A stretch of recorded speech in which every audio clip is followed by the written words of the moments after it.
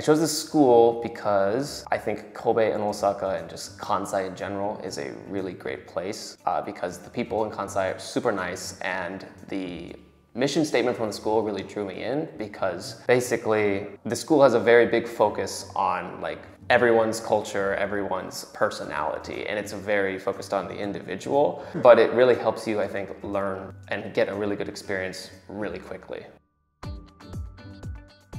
So when I started studying at Communica Institute, I was intermediate level. On my second term, I get to the upper intermediate level, and now for the next term, I will be on advanced level. So I feel that what's helping me a lot in this institute is conversation. So I improved a lot my communication skills in general, but of course, especially in Japanese. I think the strong point of the school is the fact that because Communica has so many people from so many different countries, and of course the name is literally Communica, the focus is all on that communication, whether it's communication with Japanese people in Japanese or communication cross-culturally. And so it's kind of interesting to try and be like, okay, I speak English and my friend speaks Chinese, but our main common language right now is Japanese. And it's like, how do we communicate different cultural things through Japanese? And that kind of tension is really, it's really thrilling sometimes, I think, yeah. 私たちの学校は1988年に創立されました。去年2023年に35周年を迎えた学校になります。神戸ではとても古い学校で35年前からこの神戸で異文化間教育ということで日本語を使って異文化を学ぶという学校としてずっと続いています。What I really like about Kobe is that it's not too big of a city, and the school is located in the heart of Kobe.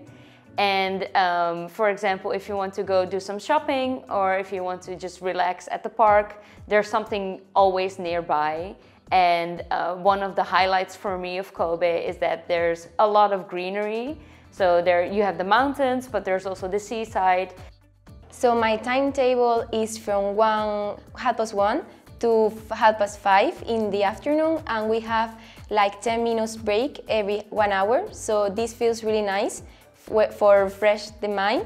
And also in the first hours, maybe we do more grammar and more things that are more, you need to take your time, and maybe in the next times we do more like sometimes games also, that it feels really nice to play with the language. And also we do more, maybe we do kanji test in the first hours, and then in the next hours we do more like speaking aloud test. But it depends every day, so this is good also because you don't know what you are going to do next. So the staff are very helpful, and of course if you're coming to Japan for the first time, there's a lot that you need to process and figure out in a lot of paperwork.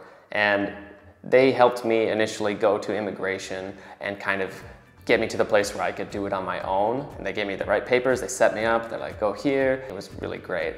I would highly recommend Communica to pretty much everyone. If you really want a really good experience of talking to people from a bunch of different countries with really, really friendly teachers and just a really friendly environment in general that also pushes you but leaves you just enough time to have like a part-time job or to pursue any hobbies, then I think this is the perfect school.